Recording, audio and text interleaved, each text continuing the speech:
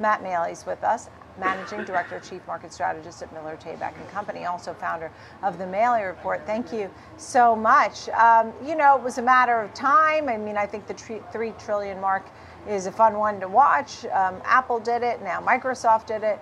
Your thoughts? I mean, what happens for the rest of 2024 for Microsoft? Well, obviously, it's a great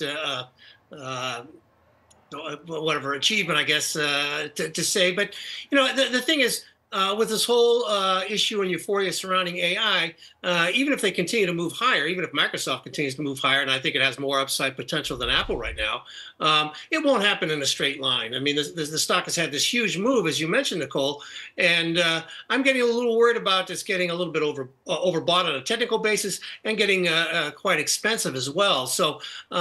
It's just something that again, I think it bodes very well over the long term. It's an incredibly well managed company, but again, I just people I hope people already own it. But if they want to add to it a little bit more, I think you might be able to get a little bit better of an entry point or an entry point or a re-entry point, I should say, or a place to add on at some point in the coming weeks. Mm-hmm.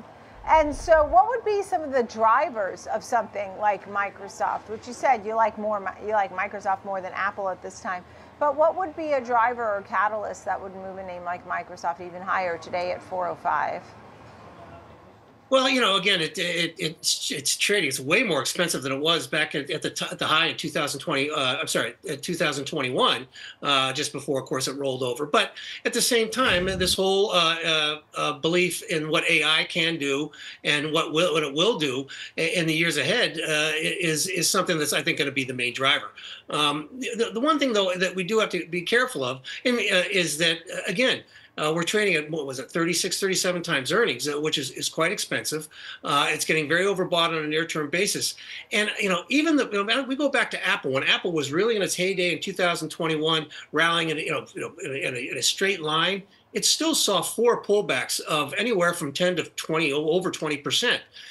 So I get worried that we'll get one more pop after Microsoft reports, and then it may actually start to pull back a little bit. Remember, the whole euphoria, or whatever you want to call it, surrounding AI did dissipate for several months there last year, from late summer into early fall, and stocks like Nvidia fell a full 20%.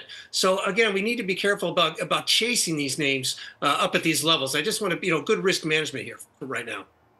Yeah.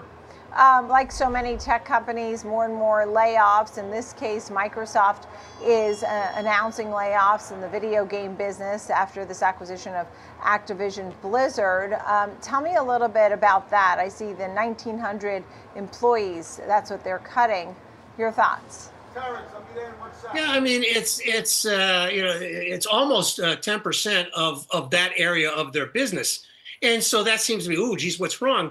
But at the same time, they just closed this acquisition late last year. And what frequently happens in these type of situations, when you bring on, when it could be any company, not just Microsoft, any company takes over another one, there's certain redundancies where people are doing the same thing. So layoffs are something I think that was to be expected. When this news came out yesterday, the stock didn't really dip much at all. And I think that because people knew this was likely going to happen. And so it's not something that, even though I'm a little cautious on the stock near term, just because it's had such a great run, this is not one of the issues that concerns me at all. I just think it was something that was kind of inevitable, and I'm afraid it's something that happens whenever these kind of mergers or takeovers take place. Yeah, and generally, I mean, it's a dividend payer, so the shareholders have been pretty happy over the last more than a decade. And actually, Deutsche Bank today raising Microsoft's price target to 450 from 415, folks, maintaining that buy rating. What tech names do you like? Because you are concerned that maybe Microsoft is a little toppy. Do you have tech names that you do like or recommend for 2024? Well, I mean, the whole sector obviously continues to act extremely well, and I do think that some of those that got beaten up a little bit, like Lam Research, got beaten up this week due to the their earnings report, which was a little bit off base. But the other one I do like, and I think, again, you don't want to be stepping to the plate and buying it now, but as I still like the story on Intel. This is a stock that I've liked on a long-term basis for 2 years now. And you think about it, Intel, I mean, people talk about, remember when the banks were too big to, were too big to fail. Well, Intel is too important not to succeed. I mean, they have this situation where, we have, what's going on between Taiwan and China is a big problem. And if for some reason that became a much bigger problem, and suddenly we're getting the chips from Taiwan, which is Taiwan Semiconductor gives us 25% of our chips, we're in big trouble. So the government's going to help Intel succeed because it's a national security issue. So on a longer term basis, don't be afraid to keep buying Intel on this big dip we're seeing today. Again, you don't want to necessarily back up the truck, but I love it on a longer term basis. All right, and as you said, pulling back today, so that gives you some opportunity. Matt Maley, thank you. Miller, Tabak and Company. Good to see you, Matt.